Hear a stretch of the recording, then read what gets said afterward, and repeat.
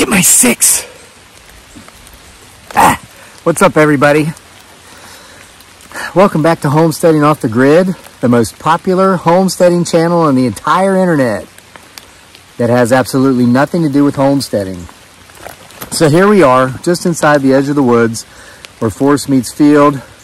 We're at elevation on a hill. It's almost dark, and there's water, there's moisture, there's rain. Thank God for this precious rain. It's been dry around here this summer. We've got mist. This means the veil is thin. And what better time? Oh, we're getting closer to Halloween too. It's coming next month when the veil is thinnest. No better time for a spooky, creepy ghost story, okay? This is one that was submitted to us anonymously for the upcoming True Hauntings Volume 4. By the way, guys and girls, if you've got a story, send it to us. We're about 5 stories away from being able to do final edits and go to print to get True Hauntings Volume 4 out in time for October. And I'll share a lot of those stories with you during October for the October Nights Tales. If you've got a story, something creepy, spooky, supernatural, cryptozoological, UFO, aliens, whatever, that happened to you or someone you know, 1,000 words or less, email it to us at crazylake@mail.com. crazylake@mail.com. Now, before I get into this story, I'm going to read you another one, which is basically a comment that somebody left on one of the videos I made recently talking about how the public schools have just gone so far downhill because they no longer educate core curriculum. They indoctrinate social issues. This is terrifying, and it's something I think that needs to be looked at. You know, you hear about these little tiny kids coming to school identifying as this, identifying as that, and we're being told that if you don't say, oh yeah, okay, sure, you can be a bird, we'll build you a bird's nest for you to sit in during class, or yeah, we'll put litter boxes in the bathrooms because you identify as a kitty cat. We're told that if we question this, that if we think maybe there might be something going on in that kid's life, or maybe there's a mental health issue, that we're bigots, we're bigoted. We're supposed to just take everything at face value as far as people identifying as things they clearly are not. Otherwise, we're bigots. Folks, you need to hear this story, and I got to put on my old man glasses for this. This was submitted, Reed. Last name was Reed. I know that. Catherine Reed, I believe. I didn't put the name on here when I printed off the comment. This story goes back to 1982 when this nonsense didn't exist. Okay? And this shows the importance of cutting through the nonsense. 1982, Tampa, Florida Public School. My daughter's kindergarten teacher called me and said my 5-year-old was sitting under her table and barking like a dog. My daughter insisted that she was a dog. So here's her 5-year-old identifying as a dog. Now, of course, if this happened in the public schools today, they'd probably give the child or the puppy rather, I don't want to sound like a bigot. They'd give the puppy a little, probably one of those dog homes, with a doggy dish with their food and a doggy dish for water and maybe something like a kitty litter box to use the restroom. But this was 1982 when such shenanigans didn't exist, okay? So, but my daughter wasn't being disruptive in any other way. The teacher, a wise woman, called to alert me. When my daughter came home, we talked. She did bark a few times, but said she was a dog. I explained she cannot be a dog while in school. That pacified it for a bit. A few days later, while eating supper, she started to climb on her seat and lick the soup out of her bowl. Enough, I said. No more dog. You're my little girl, and I want you to be my little girl. If I wanted a dog, I would get a dog. Her reply was, then how can I protect us? That led to a long talk. Listen closely, folks. The month before this behavior, our apartment was broken into twice. Last time we were home asleep. She felt if she was a dog, she could protect us. Imagine, if we went along with her identity, put a collar and walked her on a leash. Imagine if school supported her identity and allowed her to sit on the floor for the remainder of the year, bark out answers and crawl to the playground. Children create a world in their imagination that most times are influenced by the reality, these events happening around them. Do you realize how powerful this message is? This is probably the most powerful message you will ever hear in regard to little kids identifying as things that they are not. This little girl experienced trauma, and she was scared. She was scared in her own home, which is the place where we should all be able to feel safest, because her home had been burglarized, broken into twice in 1 month, the second time of which the family was home and asleep. It could have been much worse Had that teacher not had common sense and alerted the mother, and if the mother had not had common sense, if those two women had not said, okay, there's something unnatural about a child identifying as an animal, and question that, they never would have gotten to the root of the issues behind why this little girl was doing that. What sort of long-term, lifelong mental health effects would they have had by allowing her to continue to identify as a dog? They would have never gotten to the root of the problem. Think about that, people. Think about it. Okay, with no further ado, as my beautiful bride Dearly, aka Giggly Girl, would say, I'm going to read you the story. I'm trying to get away from this heart attack serious stuff. That's not what this channel is typically about, but that was something going on in our lives, and I wanted to share with you folks. And if you got stories about that, send them in the comment section. I'll share them here. Need to make people aware. Need to wake people up. People need to be awake. That's the proper term, folks. All right. So this story is called it's called Unhallowed Ground, okay? Hi, Kevin. I love your YouTube channel, Homesteading Off the Grid. It really is the best homesteading channel on the internet that has nothing to do with homesteading. And when I need a laugh, I check out your Facebook page, Sick Twisted Humor. I love your jokes, and I have no idea how you're able to tell them while keeping a straight face. You have my permission to use my story in any way you like. I simply ask that you keep me anonymous. I'm not concerned with people thinking I'm nuts.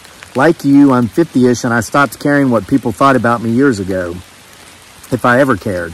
But I want to remain anonymous for my family's safety.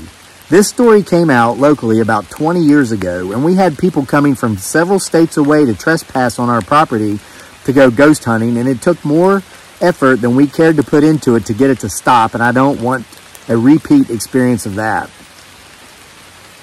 My family and I live on 50 acres in southwestern Pennsylvania. If you were to go outside and look at the place, you would think you were on your homestead in Virginia. The lay of the land is almost identical, though I'm sure our winters are more brutal than yours. My parents actually bought the land when I was a little girl in the 1970s. There was no house. It had originally been part of a much larger farm that was being sold off piecemeal so that the boomers who inherited it at the time could satisfy estate taxes. We were living in town, and it was my parents' dream to build our house on the land, which they eventually did, and they wanted to make sure that the house was built in the perfect spot. We had a pop-up camper that we would haul out to the land literally like every weekend and holiday. We would pull it behind our old station wagon, the station wagon itself loaded down with all the food and supplies we'd need. Anyway, there was a really beautiful spot on top of the property with a commanding view of the entire property as it sprawled out below. It was a lot like your campground on your property where you make so many of your corny videos. Sorry.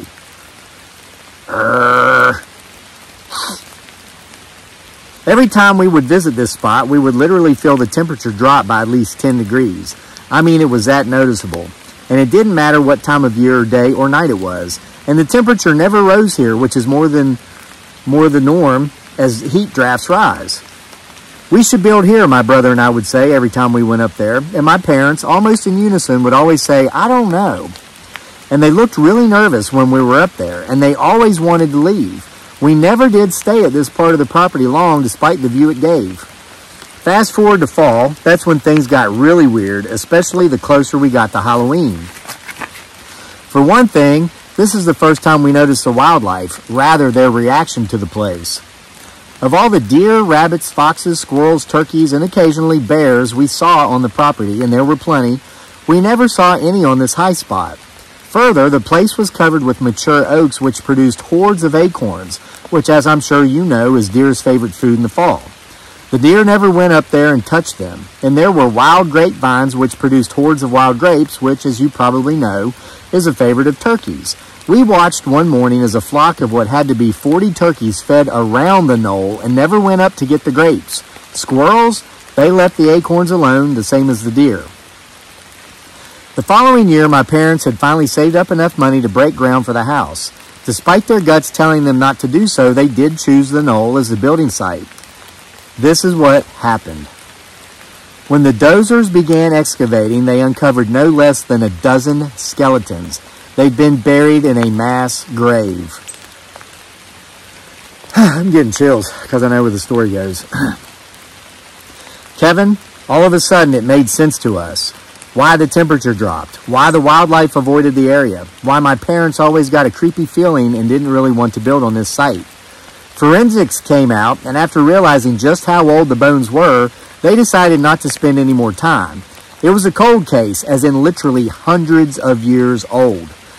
There were no remains of any current missing people, and obviously whoever had done whatever they'd done to these poor souls was long dead as well, so the forensics simply didn't see investigating any farther. I remember my dad pleading with a couple of the people to at least give him their best hypothesis on what was going on. They stayed for an extra 10 minutes, and what they told us was this. All of the skeletal remains appeared to be female. They appeared to be aged 16 to 30 years. They appeared to be more than 200 years old and perhaps even as old as 300 years.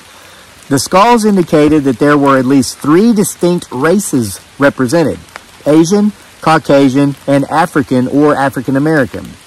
Kevin, I was standing there when one of those 2 men looked up at my dad and said, quote, "Sir, I believe you may have found the remains of the victims of a pre-revolutionary serial killer." I get chills even writing these words. I get chills even reading them. Needless to say, we built the house on the far end of the property, as far away from the site as we could get. My parents are both dead now, and we're actually renting out their old house. My husband and I built ours a couple hundred yards away from theirs back in the late 90s, shortly after we got married. But trust me, we made sure to stay far away from that knoll. In wrapping this up, I want to point this out. People who don't believe in the paranormal and or the supernatural can make fun of those of us who do all they want. But there is no way to deny the activity we witnessed around this site. Rather, the lack of activity, the wildlife avoiding the area, etc., is very real, and it is very observable. Kevin, I do believe there is a veil. It is right in front of us, and so few can see it. However, there are things that do slip in and out of it, especially the closer we get to Halloween. Again, you have my permission to share this story. Just please, again, keep me anonymous. Keep up the great work you do with social media. You at least entertain me, but obviously with more than 1 million total followers and subscribers now, you're clearly entertaining a lot of others as well. Best wishes, Anonymous. Whew, what a creepy story. But again, not as scary as some of the reasons some of these little children are identifying as things other than human, and the fact that society wants to gloss over it and just say okay at face value out of the fear of being called a bigot, because that's the times we live in. All right, folks, again, we need about 5 more submissions to go to final edits and print for True Hauntings Volume 4. If you got a story, send it in, okay? And we will see you for more next time.